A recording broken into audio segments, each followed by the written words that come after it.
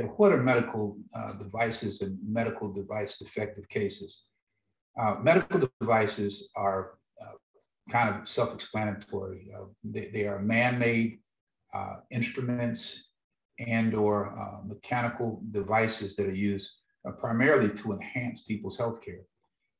There are a number of different types of medical devices. There are prosthetic valves, prosthetic knees. There are pacemakers.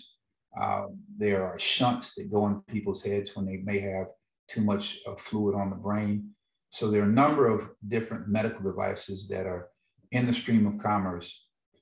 A medical device malpractice suit really just focuses on one or two things. Was the product introduced into the stream of commerce with defects that were known to the manufacturer, known or should have been known to the manufacturer? And did the manufacturer, even though they knew that there may have been a problem or possibly could have been a problem, did they go ahead and push these devices into the stream of commerce nevertheless?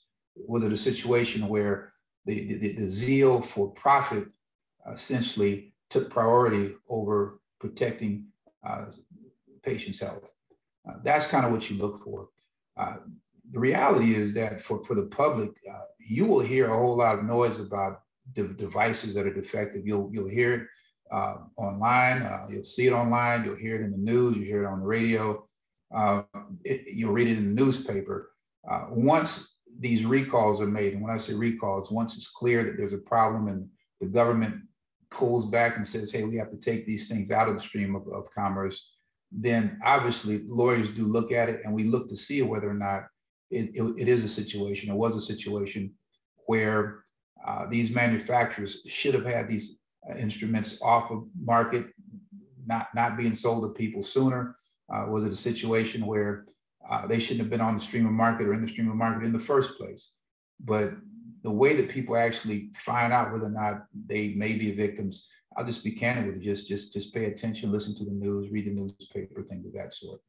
You know, obviously, if anybody who's watching this feels like they may be a victim of a product that's defective, reach out. I mean, reach out to LawMD, and we'll let you know specifically whether or not this is something you may want to look into.